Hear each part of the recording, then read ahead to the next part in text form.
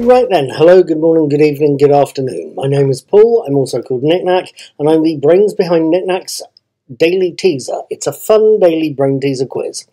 If you're watching this video version of today's teaser, you're watching it on Knickknack's Old Peculiar, my blog, or on my YouTube channel, Mr. Cuddy2977. Please, if you're on YouTube, feel free to hit that button in the corner there. That'll take you to some more of my content.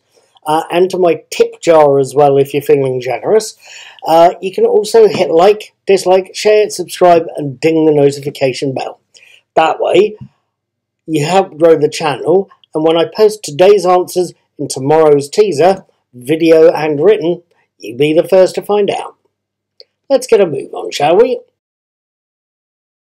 Right then, with all of that out of the way, it's the 27th of October, it's 2022, and we have 5 whole questions for the day. 1. 27th of October is the Roman Catholic feast day of St. Caleb of Axum. The kingdom of Axum was in what we now call what? North America, Europe, or Africa? 2. Jeremy Thorpe MP denied plotting to kill a male model on the 27th of October 1977.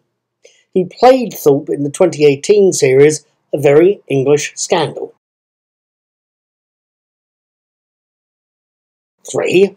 27th of October 1939 saw the birth of actor and comedian John Cleese. He's recently announced he's going to be doing a show for which channel? Sky News, BBC News, or GB News? 4. The Uzbek Soviet Socialist Republic was created on the 27th of October 1924. It's now the Republic of where? Finally, question 5.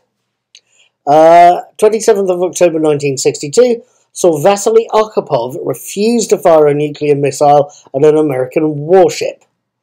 During which crisis? That's the questions for the 27th of October. The answers for Essex Day, the 26th of October. 1. St. Ced, C-E-D-D. 2. King. 3. East Saxons. It's a contraction of East Saxons, Essex. 4. The Thames. 5. Believe it or not, the North Sea, the East Coast is this side, if you're looking at a map. 6.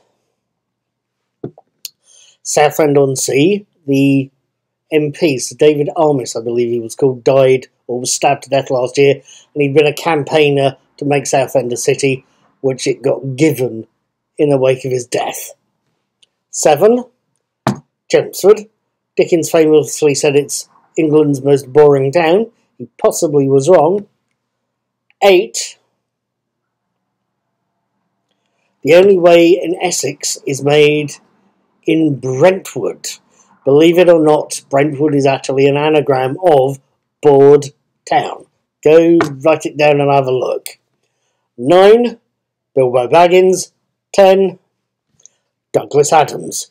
And appropriately enough, he actually went to school in Essex.